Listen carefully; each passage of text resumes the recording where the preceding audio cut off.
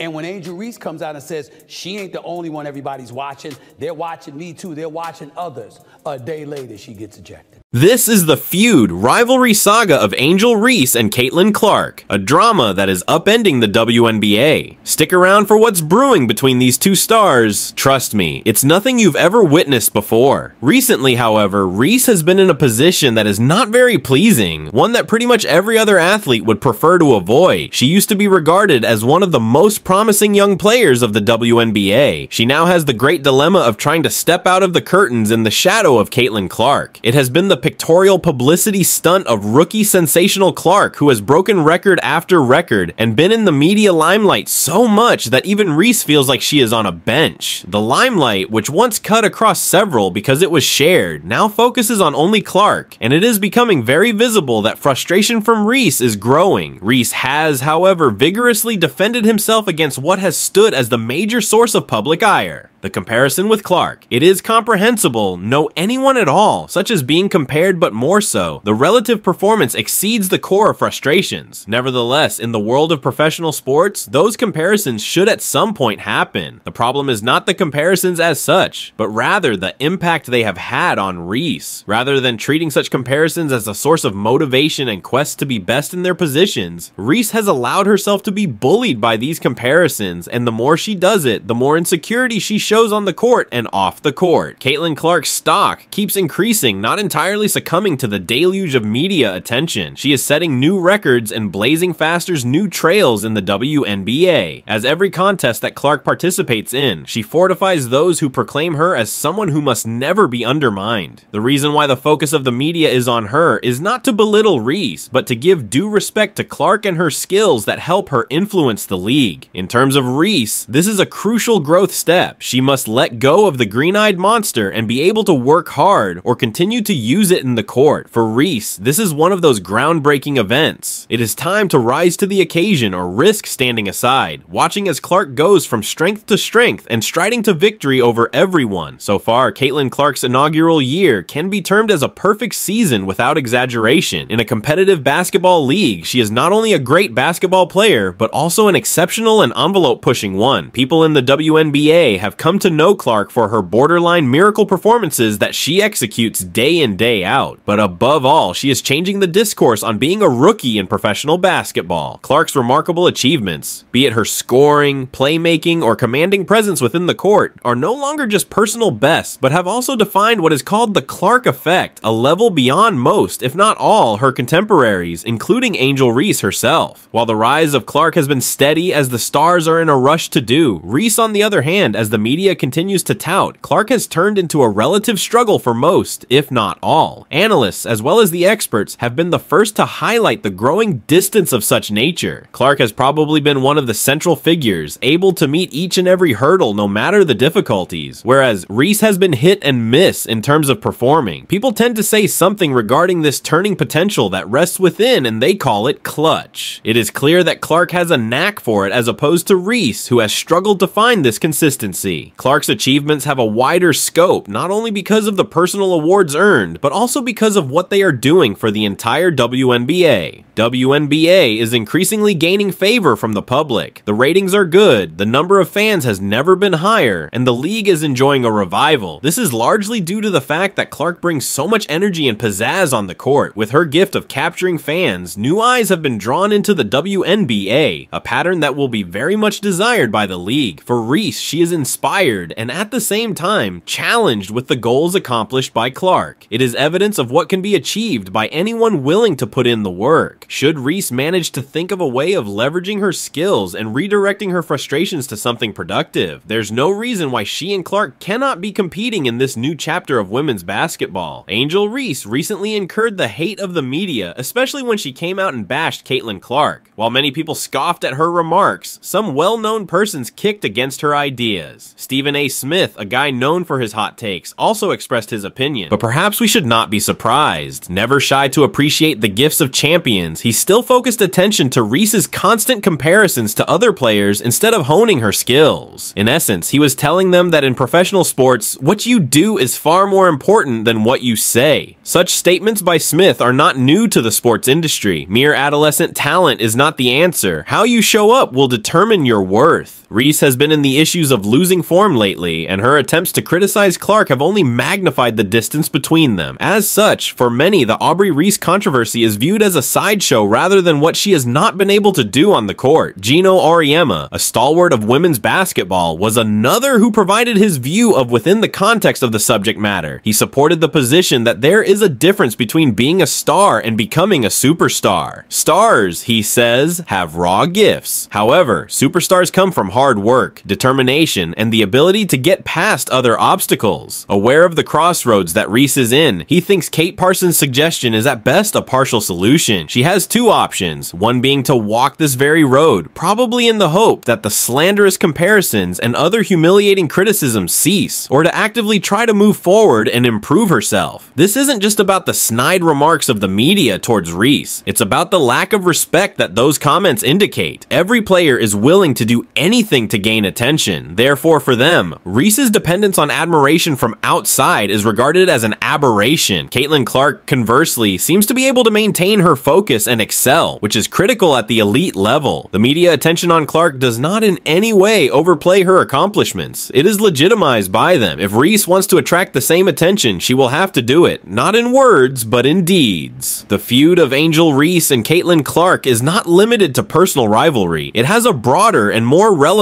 impact as far as the WNBA is concerned. As long as such opportunities exist, and as long as these two athletes continue with their careers, the rivalry will remold the narrative as well as the future of the league. Caitlin Clark has brought back the WNBA and continues to entice fans and people within the league. It makes her one of the most marketable players, besides her being a top performer in the basketball court, who winds this tremendous new chapter in women's game basketball. However, to WNBA, this is a priceless chance to capitalize on Clark's achievement in making the league more appealing to many sponsors, which in turn will bring financial stability to the organization. Interestingly, according to Angel Reese, she illustrates the dilemmas that professional sports persons go through, especially in this generation of social media and 24/7 public relations. The criticism that she is receiving has little to do with her actual playing and more with how she is coping with fame and all the idealistic approaches to Manhattan athletes. Reese's narrative is a lesson to other sportsmen and women on how to fight with the inner demons, stay calm, and avoid distractions. The differences in the career trajectories of Reese and Clark also indicate that there is a change in the recognition and rewarding of talent in the WNBA. In earlier years, marketability might have been gauged by such conventional attributes as team success or experience. Nonetheless, Clark's rapid ascent shows that extraordinary talent married with the right frame of mind can make a player a superstar irrespective of how long one has been in action. It is likely that this change will affect the player development and marketing of future stars of the league. The debates concerning player likenesses and optics of players are also triggering essential dialogues about equity and injustice in sports journalism. There are contrasting views by advocates of equal coverage for all the media players on the one hand, and on the other hand, those who advocate for excellence and top performance of the players who are newsworthy on the side of coverage. In this regard, how the WNBA develops all of these factors will be key in the development of the league.